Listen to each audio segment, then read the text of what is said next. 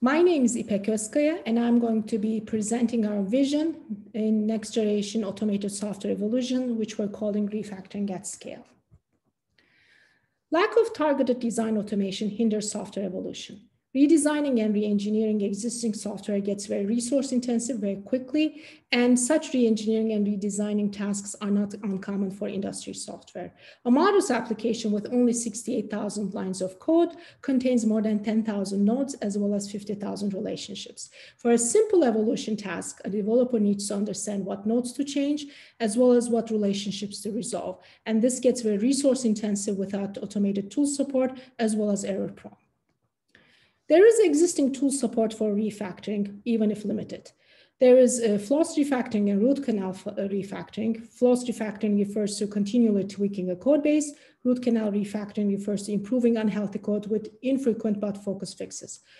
While we have some automated support, this support is typically integrated into the existing IDEs.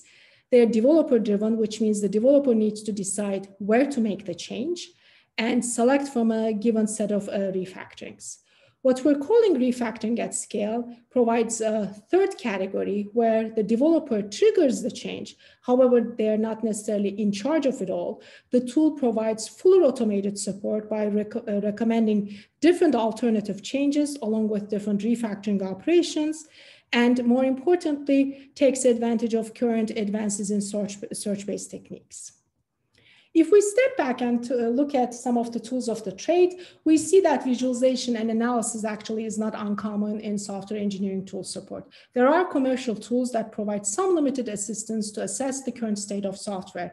Most of these tools are categorized as tools to assist understanding refactoring opportunities. For example, there are dependency analysis matrices that help you to understand where the software might be tightly coupled, or graph structures that again help you to understand why the software might be coupled.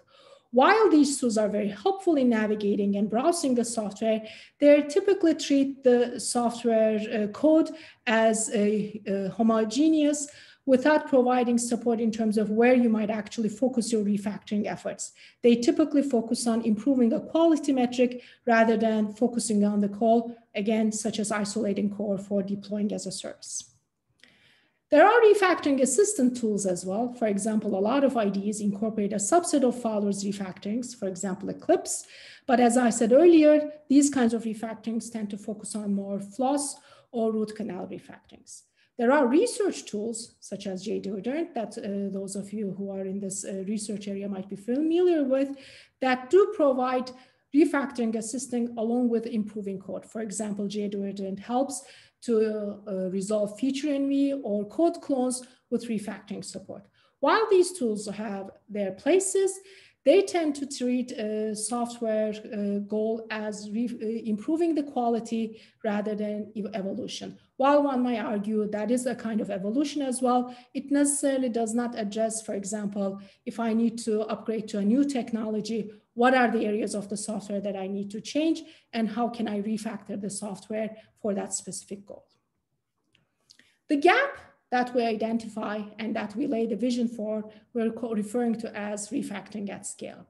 This is goal-driven, where the goal is often to improve, is more often to meet a business goal rather than simply improve software quality. For example, harvesting software involves moving a feature from one context to another, reusing a capability, factoring out common capabilities as shared assets, decomposing a monolith into modular code, or isolating a feature to enable containerization, or replacing, such as providing better options from other suppliers, or removing proprietary license code. These examples are not uncommon in our industry, especially when there is new technology. These kinds of evolutions are actually part of the tasks of software developers and often get ignored because of lack of effective tool support or become very timely and error prone. If we look at the challenges for achieving refactoring at scale, there are actually a number of research opportunities that provide both a way forward as well as interesting research problems. For example, how do we characterize the project's specific goals? The goal in understanding refactoring at scale needs to start with the business as well as the developer.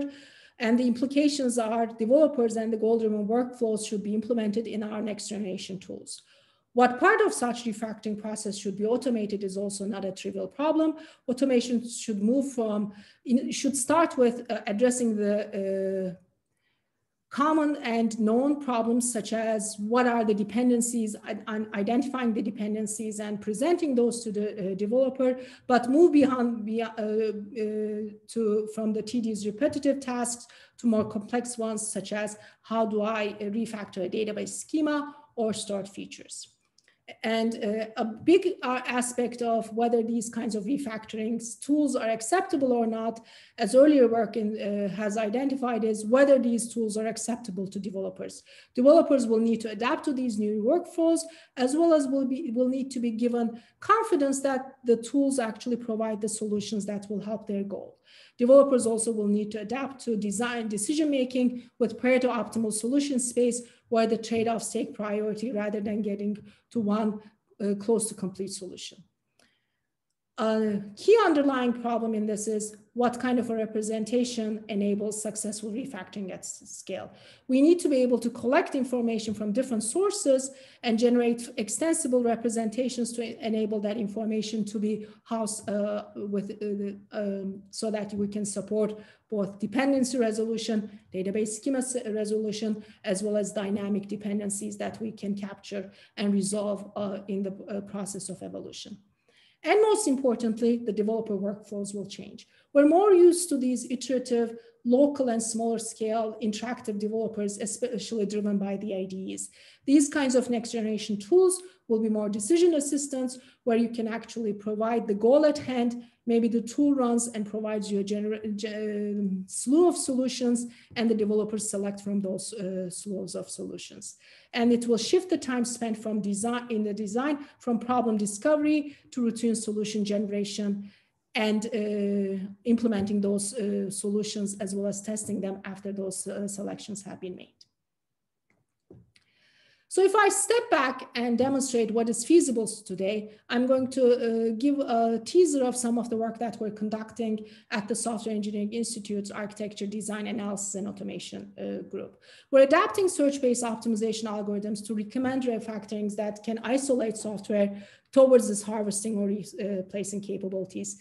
The input to our algorithms are a project-specific goal. For example, I would like to isolate this capability as a microservice, and obviously the source code.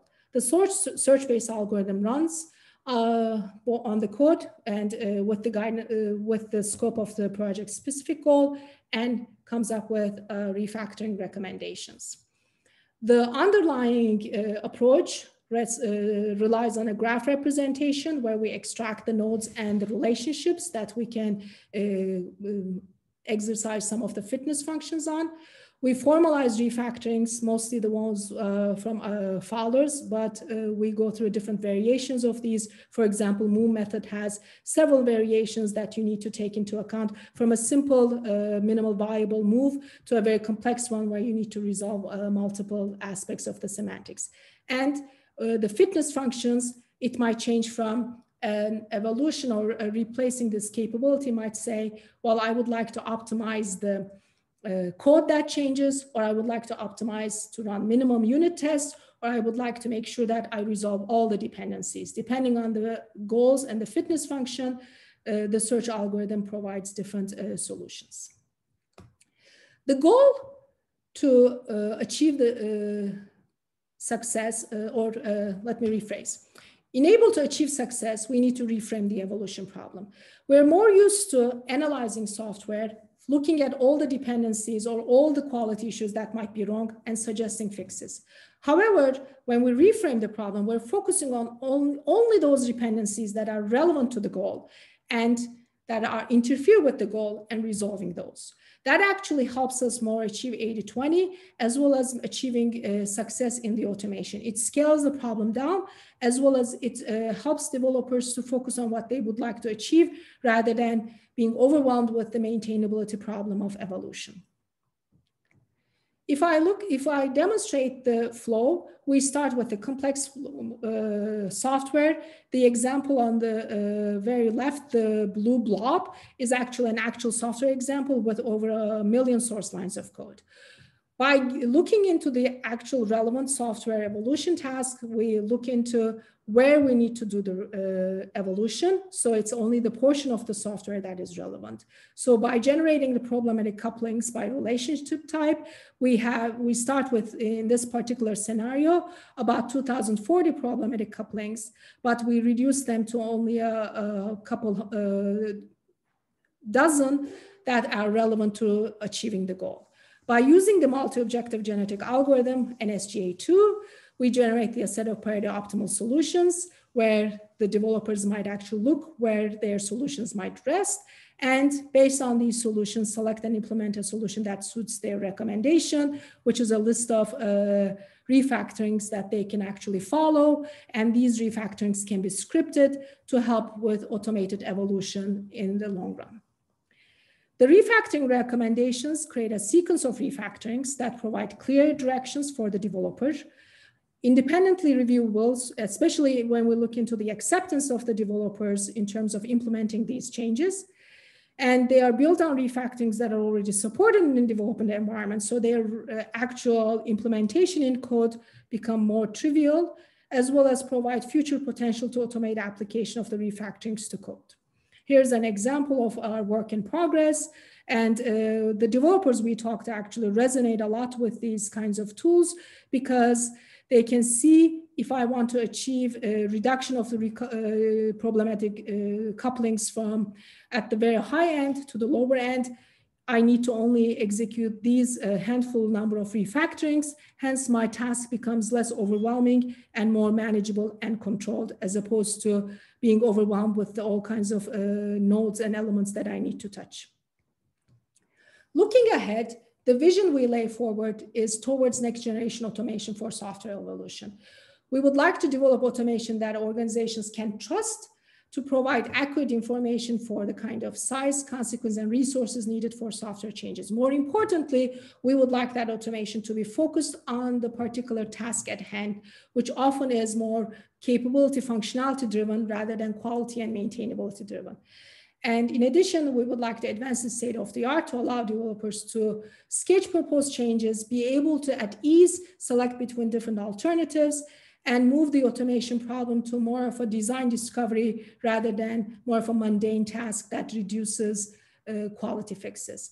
If I demonstrate this on this little graph that we have, software typically evolves. There's an ideal design that you start with. As requirements changes occur and different environments come in, the ideal design evolves. But as software evolves through different bug fixes, new technology, functionality, and staff changes, there's a gap that opens. These kinds of next generation tools can help close this gap in a more controlled way and by providing the trade-off analysis as a tool along with refactoring support. With that, myself as well as my co-authors are happy to take any questions.